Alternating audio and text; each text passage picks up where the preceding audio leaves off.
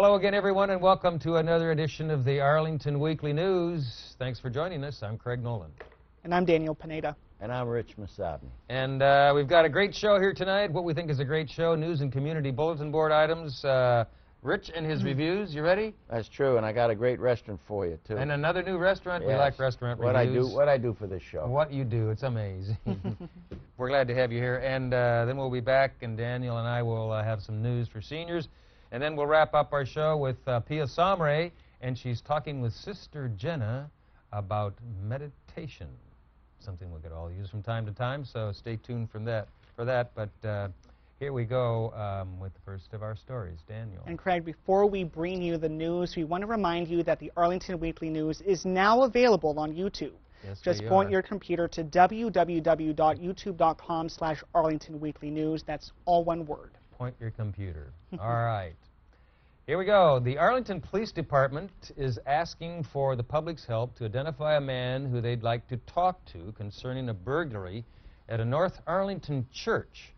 The man is shown in the police website photos going into the Mount Olivet United Methodist Church in the 1500 block of North Glebe Road. This happened on August 1st.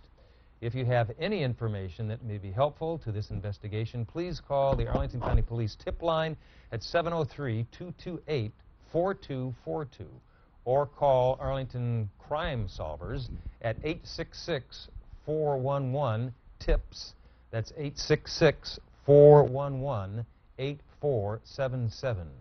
Crime Solvers offers a reward of up to $1,000 for information leading to an arrest.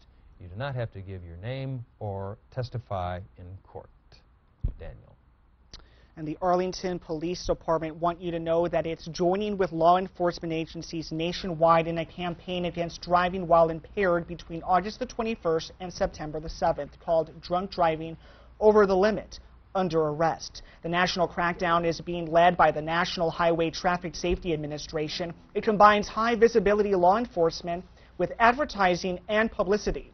The administration reports that in 2007, almost 13,000 people died in crashes where drivers or motorcycle riders had blood alcohol levels of more than 0.08%. More information on the crackdown is now available on www.stopimpaireddriving.org. And finally, in our news items, Arlington Public Schools has announced preliminary results of how they compare to Virginia accreditation standards and the federal No Child Left Behind Act. Based on these preliminary test results from the past school year, all of Arlington Public Schools are fully accredited. In addition, 17 Arlington schools met all the targets required to meet adequate yearly progress.